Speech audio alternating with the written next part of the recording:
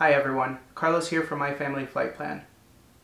Today I want to talk to you about a mid-air collision that occurred at Watsonville Municipal Airport.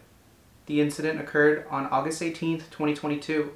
It involved a Cessna 152 and a Cessna 340 collided around midfield of Watsonville Airport.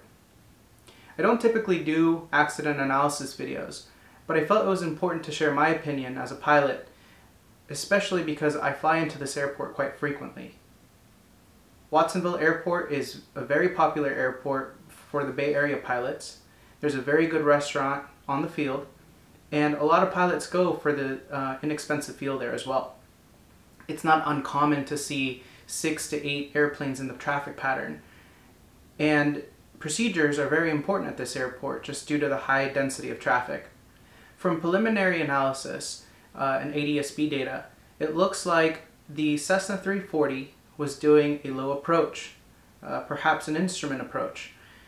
He was going about 180 knots on final, and he did make callouts at a 10-mile mark, at a 3-mile mark, but by the time he hit short final, he was still going about 180 knots. The Cessna 152 also had position reports. As the Cessna 152 entered its left base, the pilot noticed that the 340 was gaining on him very quickly. The Cessna 152 pilot decided to do a go-around as he transmitted that the 340 was gaining on him quite fast, and he didn't feel comfortable, so he was going to go around. The 340 pilot did not make any additional transmissions. However, based on ADS-B data, it looks like he veered to the right of runway 20 and potentially tried to do a go-around as well and do a 180 over midfield. This is where the mid-air collision occurred. Around the midfield of runway 20, the Cessna 152 was conducting his go-around, and the Cessna 340, also looking to do the go-around, collided right around the midfield. At this point in time, it looks like all 3 passengers on board passed away.